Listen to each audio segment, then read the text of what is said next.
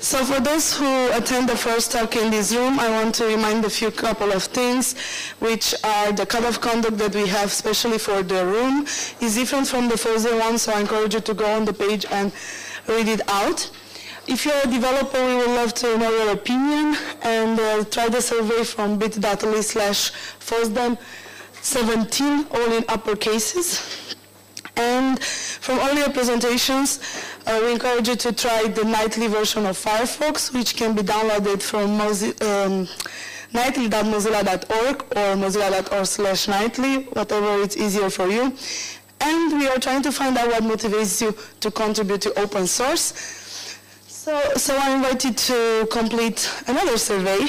We all love surveys these days at bit.ly/why-open-source. Our next speaker is Nicolas Trani, and he's one of the Mozilla lovers, and one of the few French people that really understand what GAP is. I don't know, I'm feeling bad now. And also he created the API app, using SpiderMonkey and the server since 2006, without 6 only, a long time. And he likes to ride a unicycle motorcycle. Welcome. Hello everyone. So today I'm going to talk to you about embedding and maintaining SpiderMonkey in a large-scale project. After a quick introduction about what is SpiderMonkey and about our team, I'll show you a kind of simple helloworld example, maybe a SpiderMonkey. And then we'll see what comes next when you have thousands of bindings inside your project and that you have to maintain them and the pain that is going to be for you. And finally, last, we'll see how to make embedderslife easier by making bindings more easily to implement inside your project. So, if you don't know, SpiderMonkey is Firefox JavaScript engine. It can be used in standalone projects to add JavaScript feature bindings to your project. It has a C++ API, a very nice team, and very good performance. There is a popular belief that V8 is faster than SpiderMonkey, but actually this is not quite right. And if you don't trust me, go see howfastYet.com and you'll see that SpiderMonkey is quite fast. About our team, I've been working with two very talented people for the past 10 years. And first we built a project called the Ape.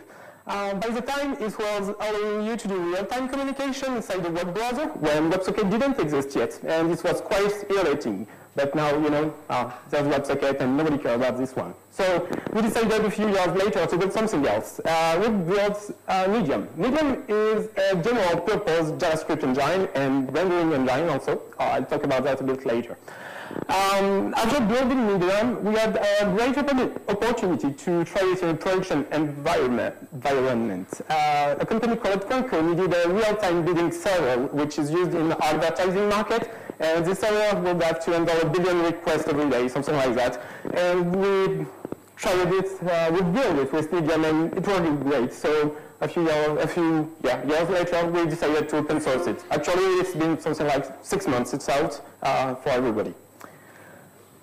We'll see a simple hello world. So the idea is just to create a JS object robot, which takes names as the first parameter, and which has one method, intro method. And when you will call this method, you should see something be printed, and like Jen says, hello world.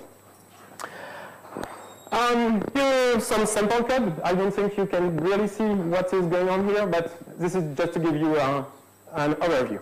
Here are the declaration you need to do in order to get your bindings done. The first thing is to declare what we call a JS class, which shows various information about your JS class.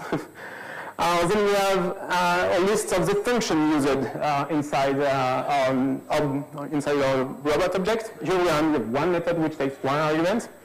Then we have here a robot structure. We will use this one to store the name of the robot to later retrieve it in the echo method. And then we have two functions to do. One which is the constructor of our robot, and the other is the echo method. Let's see what those methods are, those functions are doing. So the constructor is starting by doing argument checking and argument conversion. We just check we have the right number of arguments and match the type we're expecting. Sorry, we're not doing argument conversion here. We're only checking we have the right argument. The second part is about actually creating the JS object and storing a pointer to a robot structure which stores a name inside this JS object. And the last part of this code is actually getting the string given to the constructor, translate it to a C string, and store it inside a robot structure. There is not much more in this constructor. The second part is the echo method. Here you can see that just like for the constructor, we have all sorts of argument checking. Then we are retrieving the pointer to our robot structure, which stores the name, so we can then print we can then convert the given argument, the string we want to print, and print then also the name of the robot. This is not really complicated, but now imagine you have a lot of bindings to write, and sorry, I've been a bit too fast. You can notice in this short example that it's essentially boilerplate code where you will just make sure the arguments are correct with a correct type, etc., and you will spend most of your time doing conversion between JavaScript and C or C++. And this is not really great because, you get quickly bored. As sign up, just the example here were incomplete. They are missing a lot of stuff like the JS engine initialization, a bunch of error checking. I made the example short to fit inside the screen. So there's no JS exposure, so our object is not right now available to JavaScript, and there's no JS finalizer. I just needed to show a simple example.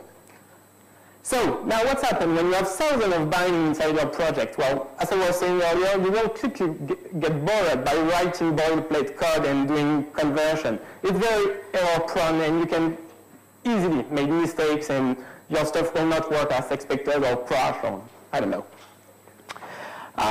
When you have thousands of bindings also, you can see there's quite a lot of code for not that much, and you have to handle SpiderMonkey. There's a new release, SpiderMonkey upgrade. There's a new release every 6 months now, and each new release brings some awesome features, but also brings API change, and your code will break. So you have to update your thousands of bindings and all the argument checking, conversion, etc., to work with a new version. And this can be quite time consuming when you have, you want to upgrade. This example was quite simple, but when you're working with more complicated stuff like asynchronous code or multi-threading, you have to get a deep understanding of how SpiderMonkey is working internally if you don't want your code to crash or stuff like that. Something also we didn't see with this simple example, but which will arrive at some point when you do your binding is that it can be tricky to correctly handle your JS object lifecycle and make sure it stays alive and it's not garbage collected when you don't want it to be garbage collected. And something we don't talk often actually is about documenting your JS binding. Most of the time people put documentation in the source code. But when you're doing bindings, it's kind of hard to write the documentation for your JS binding inside the C file. But that's not all. There's also other issue if you really want to embed SpiderMonkey inside your project. What's happened is that most of the time Embedder wants more than simple JS. When you have SpiderMonkey, the only thing you'll get is really basic JavaScript. You have no timer and nothing. Well, mass, date, and that's pretty much it. And all type and structure, but that's not much more than that. You'll need, yes, as I said, timer, socket, file system access, eventually modules, debugging facility. Usually when you start doing this kind of bindings, you will introduce new third-party libraries inside your project. So then the problem will be to build all of those third-party libraries. Because if your product supports different platform or configuration, it will be different for each platform and configuration. Most of the time you will have different workers or building script for each platform, but it can quickly become very hard to handle because those libraries need to be updated also at regular intervals. So it's hard. So How can we make the real life easier? Well, the project we've been working on, Nidium, can help here, and with something called Ideal. But we'll see that a bit later. So a quick word about Nidium. Nidium is a general-purpose JavaScript runtime and render engine. We'll see this. That's built on top of SpiderMonkey. We have two applications. There's Nidium Server, which can be somehow compared to what is not.js, but with less feature, let's be honest. And we have Nidium Frontend, which is basically a window where you can draw inside it using Canvas API. Actually, it's a bit more than that because you have Canvas API, WebGL API, Audio API. There's also a layout engine inside. Just to be clear, this is not using HTML or anything like that. We just took SpiderMonkey and made binding for it and be able to render stuff on the screen. So for embedders, this is what may interest you more. We have two libraries, the two software built on top of those two libraries. libnidium core, which implements evengraphics and some basic bindings, like socket, WebSocket, HTTP file, module, thread, and other stuff. And we have libnidium, which implements bindings for Canvas, WebGL, Audio, and a few other stuff too. We also have a bunch of tools and helper inside our project to help building all the third party. This one is called Constructor. It's a Python script that will invoke different build scripts of your different third-party libraries. The great point of using Constructor is that you have all the build steps inside the same Python file that will invoke the right commands. And it handles various caching, so we don't have to build all the third party every time, and it's make building all the third party for different platform or configuration much more easier. The second tool, helper we have is called Class Mapper. It's a C++ header file, which allows you to easily map a C++ object to a JS object. And while if you use Class Mapper, you will still have to write some boilerplate code, like the argument checking and type conversion. But you have your object lifecycle that will be automatically handled. So if one of our objects is garbage collected, the your C++ class will be disrupted too. So it's avoid having many issues with garbage collection, but for simple case. We also have an experimental support for DevTools, which allow you to connect, as of today, Google Chrome DevTools. I'm sorry, Mozilla. But it was a bit harder to get this right, so we started with Google Chrome. Right now, it doesn't support a lot of stuff. You can inspect JavaScript object, print stuff inside the console, but that's pretty much it. But in the future, we're really looking forward to implement, to get the IPA done so you can interact with the debugger, put breakpoint, and etc., all this stuff. And the next thing, as I was talking earlier, is Ideal. Well, let's see what Ideal are. IDL stands for Interface Definition Language, and it's allowing you to describe your API. So here is a short example. The interesting part is that we have a constructor. Here we say we have a constructor that is taking a C string, and we have the echo method, which also is taking a C string. You probably will see a bit later how it works on the next slide. You've probably heard of WebIdeal. They are used by Chrome, Firefox, Safari, and they use WebIdeal to generate their bindings. The great thing about generating your bindings is that you will no longer have to write boilerplate code, and all the argument conversion, type staking, etc. will be handled automatically. So that will save you a lot of time, especially when you will need to update SpiderMonkey, since you will only have to change your parser code to generate code compliant with the new SpiderMonkey version you want to upgrade to. Something great about IDL is also they are easily extendable, so you can build somehow your own flavor of IDL with what you require inside your project. And what we like about this is that, about IDL, is that we find it's a great place to put your documentation in it.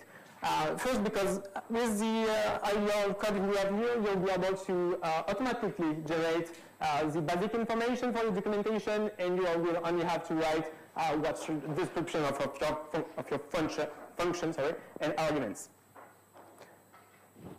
Yeah. Okay. If we're talking T, yeah, that's bad. But there's no tool available out of the box for doing this. all the browsers have their own ideal parser that is making the binding for us, but there's nothing available for embedders. Well, with Nidium we tried to bring something, so it's very experimental, it's not quite perfect yet, but we're working on it, and we really hope that during this year we'll be able to get something that is working great. Let's see this simple example. So, as you can see here, we still have the ideal code, and when we give this code to a parser, it will generate us a class here. So I don't think you can read the code, so I will give you a general idea of what it's doing. So it will generate a JS robot class, and this class is extending class mapper. As I talked about earlier, this one will handle various stuff like your object lifecycle. And then it's also extending a JS robot base, which is well, the embedder will do the actual implementation. It's on the right, but we'll talk about it a bit later.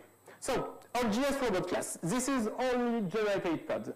Here it's just a reader file, but I didn't put the generated code because it's way too big. The constructor here will only be invoked when the JS object will be created.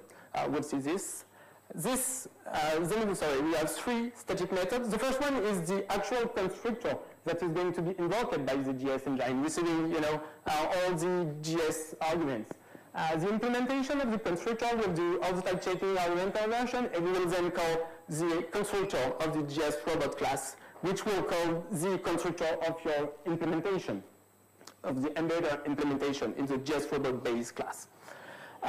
We then have the list method, which, as it says, lists the method available on your object, so nothing very specific. And then we have the register object method, which allows you to expose your JS object to the JavaScript engine. Here you can see that we have expose equal class. This means that we will have the robot class JS object available inside SpiderMonkey. Well, the global JS object.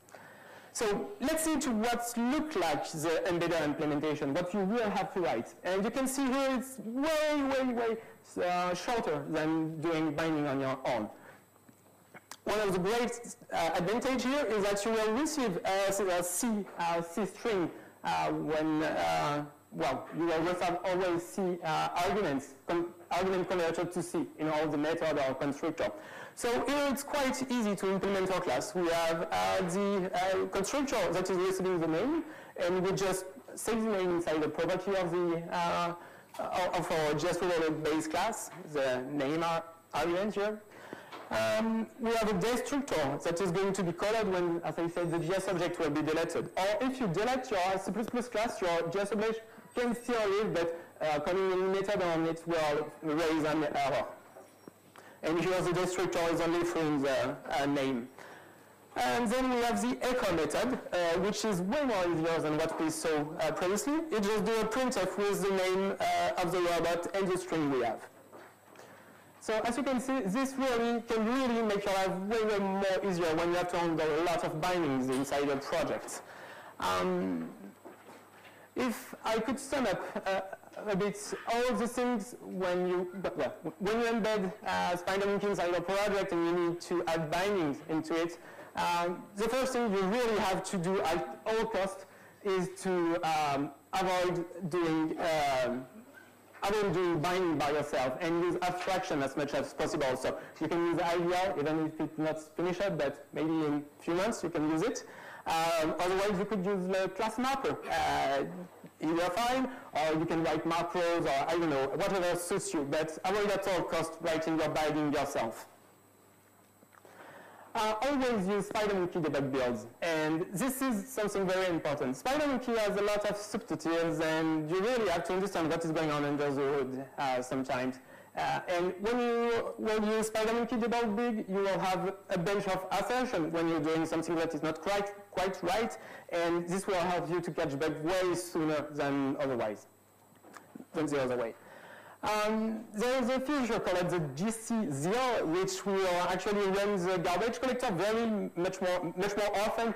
And when you have issue about garbage collection with your object, enabling the GC0 will help you to really see where your issues are. It will crash pretty much as soon as you do something that is not good.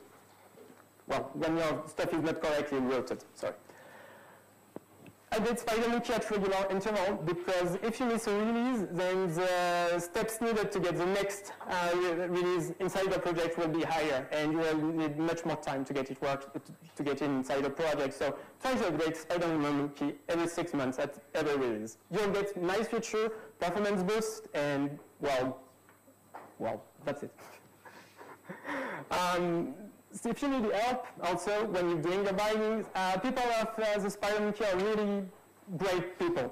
They're always here to help you and always here to give you good advice. And over the past 10 years, they helped us so much time. I can thank them enough to be there and be easily reachable.